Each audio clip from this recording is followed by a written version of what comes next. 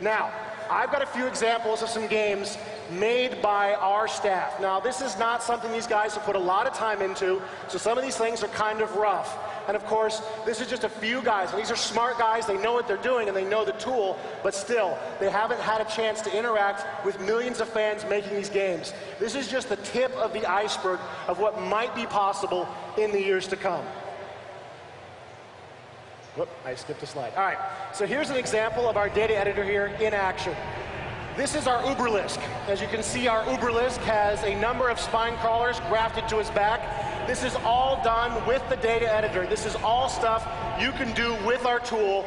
There's no custom code required, no code knowledge required. You just have to learn how to use our tool.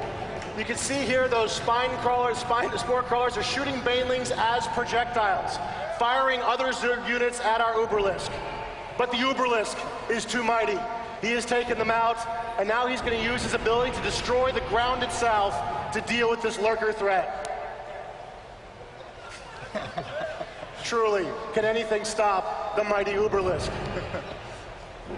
Perhaps a million billion Zerg can finally bring him down.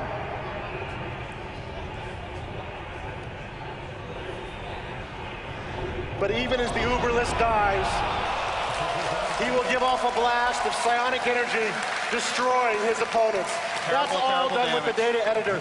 Justin Kinklich, one of our best data guys, put this together, including the map, in about a day and a half. Now, Justin is obviously an expert at using this tool, but we've seen time and time again that our fans just have an incredible passion for this game, and they do things that we could not possibly imagine once the game gets into their hands. So here's another map put together. It starts to look like a regular map, but suddenly we find ourselves, what's this? A third-person action game.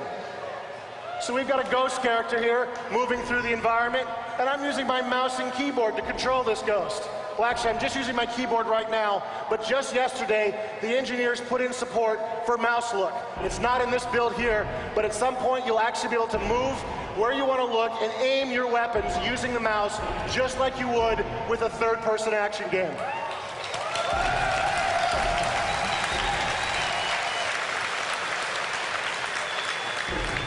As you can see, we've moved from a rural environment into the city, and we've been fighting against the Zerg. And if that wasn't enough, now we're going to go inside a building and we're going to talk to a character as part of our third-person action RPG. And having spoken to this character, we're going to use some custom UI created in our scripting engine, and we're going to move back into the city and engage the Zerg threat.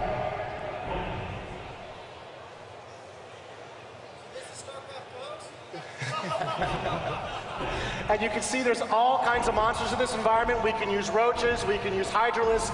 Anything that we could use in the RTS game is easily used by our mod makers down here as well. You could make custom units and put them here as well. These are just sort of standard Zerg units that come with the game, but you can put anything you can think of in this environment as our ghost character moves to this environment and just blasts the place up.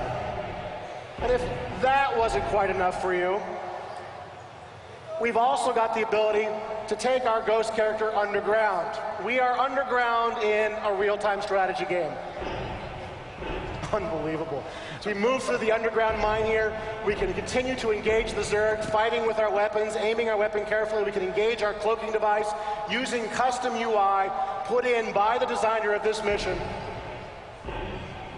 And this was put together by somebody in their spare time. Obviously a skilled professional, but nonetheless, just put together very quickly, made a whole game world with a city, talking to characters, objectives, a mini map you could use, a little arrow showing you where to go, all kinds of options. The last thing I'd like to show you here today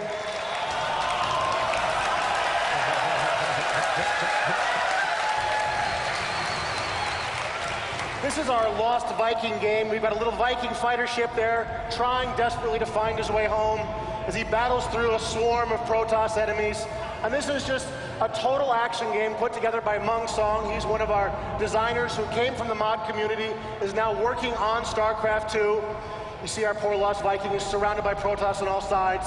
He's trying to deal with the carrier, and suddenly a mothership arrives. You notice there's some custom UI there at the top. At the top right, there is a green boss bar in play there that will tell us how quickly we're damaging this unit. The mothership has a bunch of special abilities. there really is, as far as we know, not a lot of limits to what these players will be able to do with this engine. This is just the tip of the iceberg, just a few examples from some of the more creative members of Blizzard Entertainment, but really, who can say what's going to happen when the power of this editor and the power of BattleNet 2.0 finally gets into your hands, the users.